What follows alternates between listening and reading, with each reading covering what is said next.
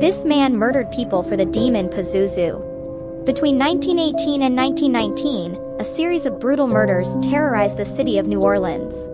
The killer would break into the homes of his victims and attack them with an axe, leaving a gruesome scene in his wake. This man is popularly known as the Axeman of New Orleans.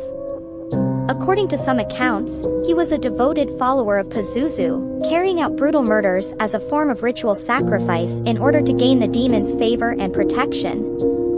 Though this theory sounded absurd, some people believe that